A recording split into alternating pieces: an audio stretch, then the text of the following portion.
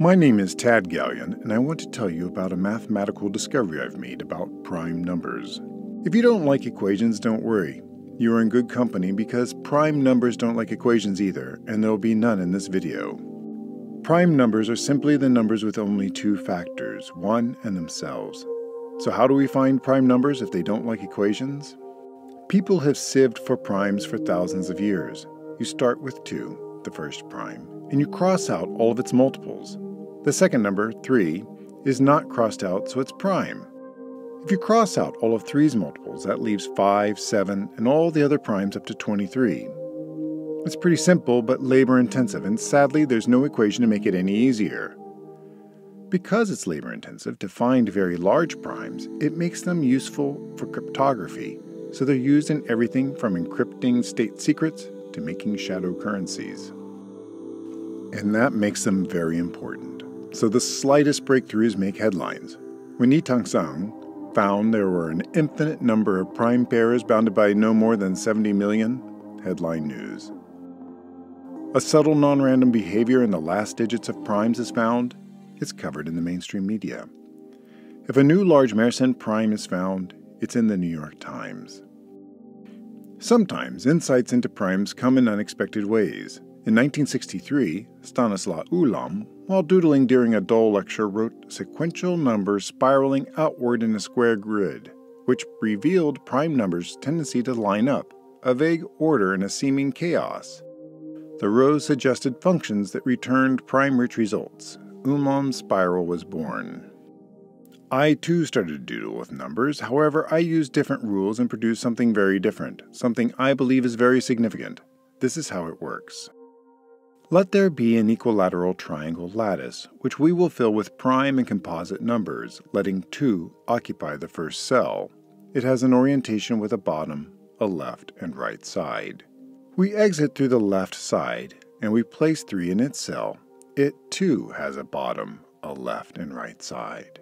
If we continue to sequentially add numbers to cells, each exiting through their left sides, the number line will fill a 6-cell hexagon and will continue to spin in a counterclockwise fashion around this axis forever. However, that's not what we do. We place integers sequentially in the lattice with a simple rule. Each time a prime number is encountered, the spin switches. I'll make the prime numbers red to highlight when the spin will switch. So, from the first cell, exit from 2's left side. This sets the spin to left as we did in the prior example. However, the next cell is 3, a prime, so unlike the earlier graphic, it does not continue to spin left. The spin switches to right. 4 is not prime and continues right. 5 is prime, so switch to left, and so on.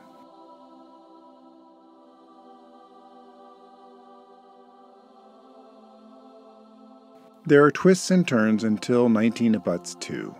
Notice 3 little hexagons have formed that I call blue, red, and green, each filled in a clockwise fashion. Now, the number line begins to coil upon itself. 20 lands on 2's cell, 21 on 3's cell.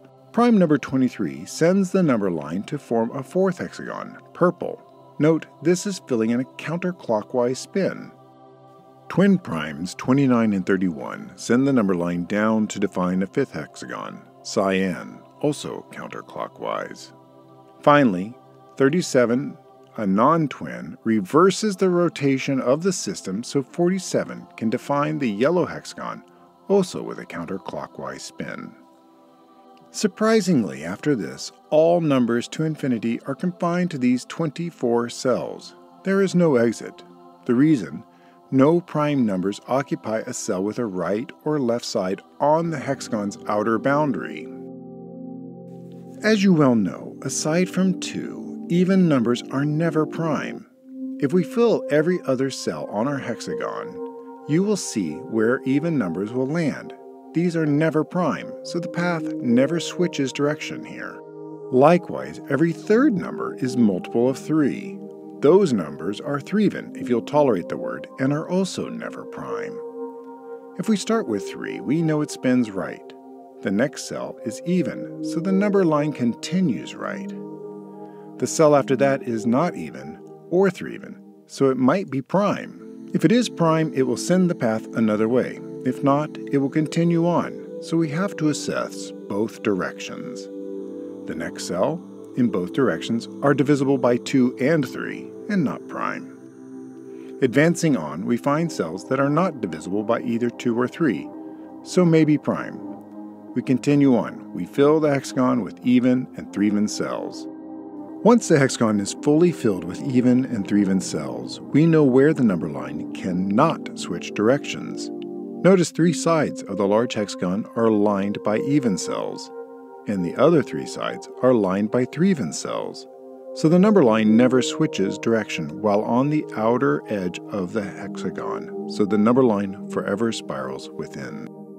And, just as interesting, primes can only land in these 6 cells.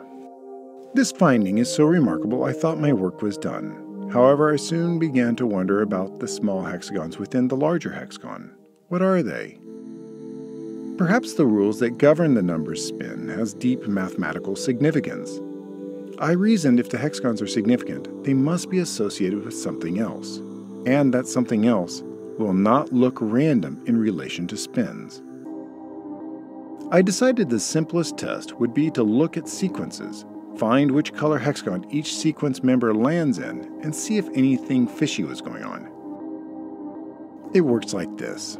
I have cataloged the color spin values for all numbers below 2.6 times 10 to the 16th power. 3 is blue, 2017 is green, 900,103 is red.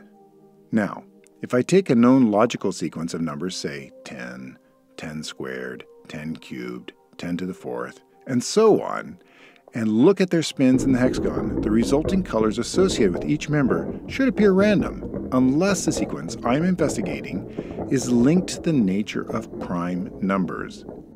What I'd expect to see is the 6 possible spin colors to be assorted randomly, as if I'd tossed a handful of 6-sided dice. If the powers of 10 all returned, say, with blue spin or sequential rainbow results, then I'd say the results were not random, and therefore the prime numbers have a linkage to 10. If the colors do come back random, then I suspect 10 is not linked to prime numbers.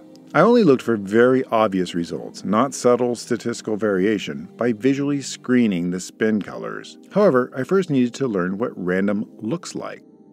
So I took random dice rolls and assigned each face a spin color. You will likely notice random looks very clumpy. I then took various well-known sequences such as Mersenne primes and typical sequences such as 2 and its powers, and have assigned each member's value its corresponding spin color. I've screened dozens of sequences. Some grew so quickly I couldn't assign enough spin states to draw any firm conclusions, though their early values were very suggestive. Other data sets had lots of values, looked suggestive enough for future statistical analysis, but were not very obviously non-random. To date, I have found only one number sequence that very obviously produces non-random results, the sequence of pi and its powers, so pi, pi squared, and pi cubed. If you are like me, you might think these colors look perfectly random, except random is clumpy. Dice roll 2 in a row, dice roll 3 in a row. Adjacent colors of powers of pi do not land in the same hexagon. I can't say that they won't ever do so, but I have rolled the pi dice 34 times and it has not done so yet. The odds of this happening randomly is less than 1 in 400. This suggests the order and type of prime numbers is associated with the number pi.